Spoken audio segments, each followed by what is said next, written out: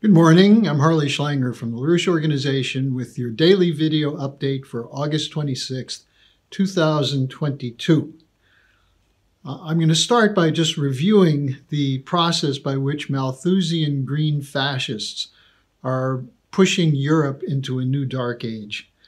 The green policies are being enforced by a combination of the US government, UK government, NATO, the European Union, through supranational agreements and enforced by NATO and by central bankers who control credit. They've been unleashing hyperinflation at the same time they're creating energy shortages, and they're driving energy costs through the roof and increasing poverty throughout the continent in the so-called advanced sector world. Now we're seeing gas prices set by speculators in the Dutch spot markets are up 600% in this last year. In the United Kingdom, the term fuel poverty is now becoming commonly discussed as conditions are hitting hard, especially impoverished pensioners, but also the former middle class who can't keep up with the spiraling of costs, especially the forecast that inflation will go up 18% in the United Kingdom by the end of this year. There are 20 million American homes that are behind in utility bills and face the possibility of power cutoffs as winter is approaching. And major corporations in Germany are facing bankruptcy because of energy costs, and some are shutting down. Meanwhile, farm protests in Germany are scheduled now to begin on August 31st. So we have a very serious overall economic crisis hitting Europe and the United States. Now, I want to give you just a few other headlines quickly. Boris Johnson was in Kyiv yesterday. Apparently, he knows he's more popular among the Ukrainian neo-fascists than he is under the population in the United Kingdom, where he's been driven out of office. He promised that Britain would support the Ukrainians until they win the war. Macron, the French president, is in Algeria, essentially to beg for natural gas and forgiveness for comments he's made belittling the people of Algeria. And meanwhile, German Chancellor Scholz is pledging an open-ended arms flow from Germany into Ukraine, obviously because he and other governments in NATO believe this war is going to continue as the new endless war.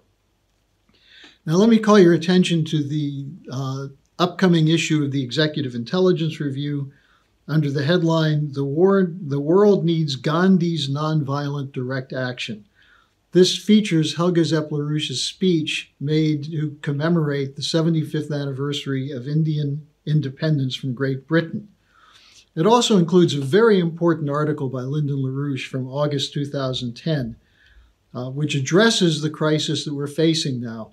The article is entitled, The Economic Past is Behind Us, Money or Credit.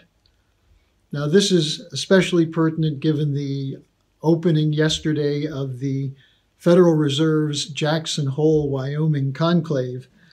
Jerome Powell, the Federal Reserve Chairman, will be addressing it today, giving a speech on the economic outlook. What most people expect is more rate hikes until inflation comes down. I would recommend to Jerome Powell that he read LaRouche's article to learn the difference between money and credit, because the question of interest rates itself is not the solution to this crisis. You have to move toward a credit policy which ensures there'll be credit available where it's needed, namely in the productive sector.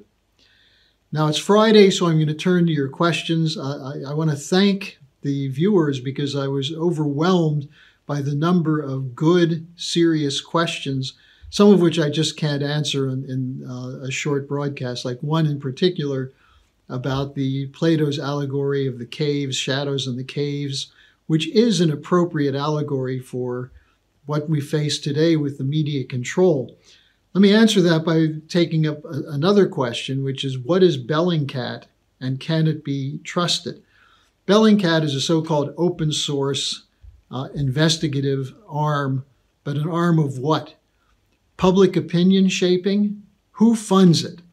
It's funded by the U.S. government's National Endowment for Democracy, which is a regime change coup funding operation, by the European Union with direct connections to the British Foreign Office and to military-industrial complex firms. So what's its purpose? Its purpose is to impose groupthink, to impose a narrative. And it's been exposed by the Grey Zone, by Mike Robinson of the UK column, and we're going to be doing some more work at the Executive Intelligence on how this narrative control is run. But let me just call your attention to something I learned from Mike Robinson the other day. In the United Kingdom, there's an operation, an agency titled the Behavioral Insight Team, which is a government agency whose purpose is to figure out how to change behavior through manipulation of the narrative. This goes back to the studies that have been done on how do you manipulate a population to keep them complacent and non-rebellious when policies are being implemented against their interests, which they don't like, but how do you keep them in the dark and confuse them? That's why I say this is the Plato's analogy of the cave, shadows in the cave, is very appropriate for looking at this situation. So Bellingcat, can you trust them? Absolutely not. It's an agency whose purpose is to support the intentions of the military-industrial complex to continue globalization, to continue endless wars, regime change, and attacks on any nation or any people that seek to establish sovereign relations with other nations, and should be seen as precisely that, a government narrative control agency. Now, I received many questions related to what one can do to protect their savings, their financial situation for themselves and their families in these precarious times. What would be an investment strategy? And related to this, when will the crash occur? Now, in the last question, no one can tell for sure when a crash will occur. There's a psychological moment when everyone recognizes that we've gone over the cliff. It's like the classic Roadrunner Wile E. Coyote cartoon, where the coyote runs over the cliff, and only when he looks down does he realize that he's going straight down. That's where we are today. We face default on debt, huge volumes of debt. The financial system is backed by nothing, especially the Western financial system. And there are moves away from that by much of the world. So the question of when the actual crash will occur it's undetermined. It could be any time now.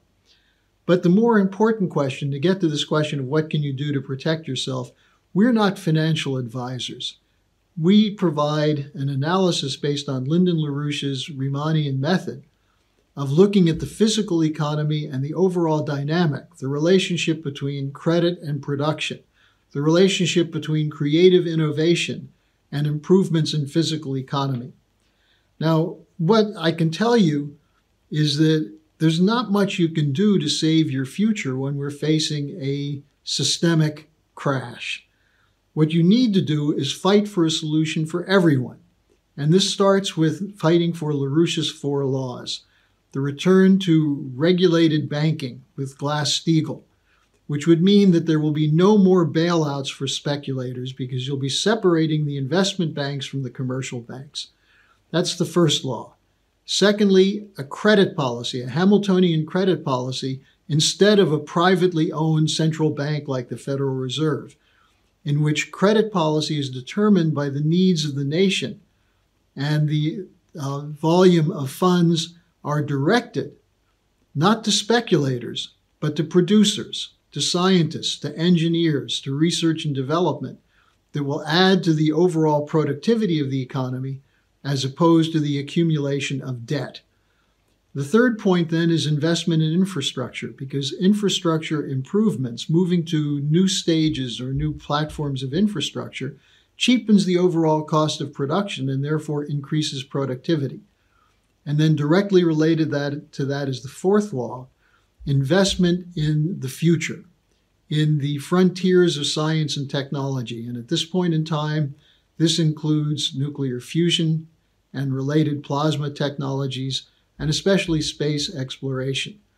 To do that, you have to break completely with neoliberal economic policy, which essentially is based on the idea of a free and open market, which doesn't exist because the largest collection of power is in the hands of those who control the largest amounts of money, like BlackRock, like Vanguard, like JP Morgan Chase, like Barclays, the largest financial institutions that dictate policy through governments, especially through their control over central banks. Unless we break with that, you have no financial future. Whatever money you have in the bank is in a very precarious situation. We need economic changes at the top. It can happen. It can happen especially when people figure out that the reason they're going to be cold and hungry this winter is because of the failed policies of the existing financial establishment, the corporate cartels, the bankers, and so on. Now, several people ask related to this, what about Biden's action canceling some student debt? Won't this fuel inflation? Well, inflation is caused by the trillions of dollars of funny money that's been pumped into the system by the central banks. The little bit that's going to be canceled by the Biden student loan program is not going to have a substantial effect on the value of money. But other people are saying, well, isn't it unfair for the families that paid for their children's tuition that others are getting off free? Well, there's a certain unfairness to that, but you have to face the fact that you can't punish people who are trying to better themselves through education who don't have money and can't afford to pay for college. You want to talk about fairness?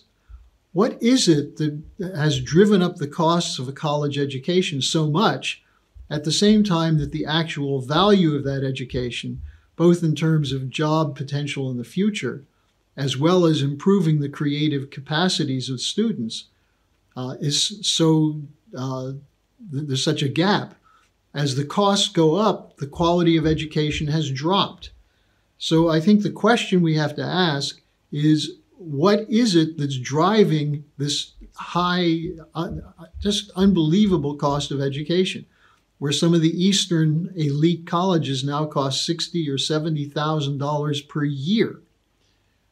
Now, this has to do with the overall collapse of physical economy and the fact that you have a very significant pipeline from these special universities to the military-industrial complex, to the establishment, and so on. But this is the question I think you have to look at when you want to take up what's unfair about our current system. Now, the next question is, are there scientists who dispute man-made climate change? And I had several people asking this because I brought it up earlier in the week. Now, the best thing I can do is refer you to something called ClinTel, Climate Intelligence. It's a group of over 1,000 scientists who put out a statement earlier this year, or last year, quote, "There is no climate emergency," unquote.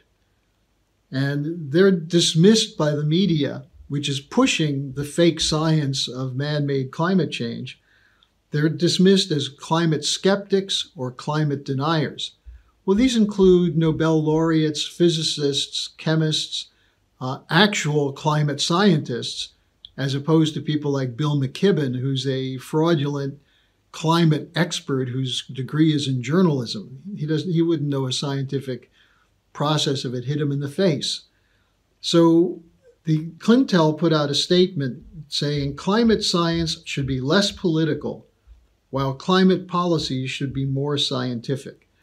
And they've issued a call for open debate.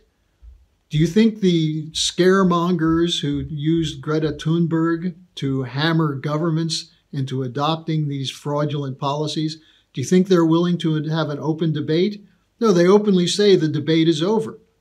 Well, in science, the debate is never over. You must always be open to anomalies which appear in what you think is proven science. And the fact that they won't debate, that they won't accept the idea that they're imposing a political economic agenda in the name of science, ought to prove to you that the current ideology around climate is a fraudulent cover for reducing population, for economic measures that increase the power of the wealthy, and so on. Now, there was also a climate, there is no climate emergency, a petition to the UN General Secretary. There are over 1,000 scientists in Italy who have signed this. So the debate should be going on.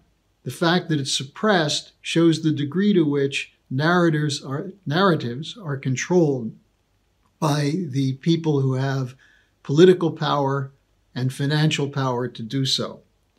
Now, finally, I take a question from a younger friend of mine who asked, how do you protect young people who still are curious and want to learn? How do you inspire them? And I think this is an important question, and it's much longer than I can, the answer is much longer than I can give you at the end of this discussion today. But the most important thing is to expose them as much as possible to classical culture, both in terms of music, in terms of drama, poetry. Look at history from the standpoint of tragedy. This is something that Lyndon LaRouche has always emphasized and really hit me more than almost anything else I learned from him, that you must allow the imagination to have free rein. And what I mean by that is that most of the discoveries in science come from the mind of the scientists, the intuition, the development of their mind over time so that they can make hypotheses that go beyond what you see or hear or experience with the senses. And the control of science has been done by those who are empiricists, who say that the only thing that's real is what you can touch or feel or smell or hear. And so the ability to allow for that kind of free rein of imagination and have an education system which develops critical thinkers based on investigating the great discoveries and ideas of the past. Once young people get to see the difference between a narrative which says you're going to freeze to death or burn up because of man-made climate change without presenting any truthful evidence, once people begin to see that they're being manipulated, then you create the opening for the mind to explore in a way that's healthy. In fact, it's the only healthy way that human beings can survive. Now, I'm going to ask you finally to register for our upcoming Schiller Institute conference, which will be reviewing the lifetime work of Lyndon LaRouche. The link will be at the bottom of the description section of today's update. And this will be September 10th and 11th, an online conference. If you have any interest in what we've been discussing, sign up for this conference and sign up others so that we can begin to expand this dialogue to the broader population. And thanks for joining me this week. I'll be back again on Monday.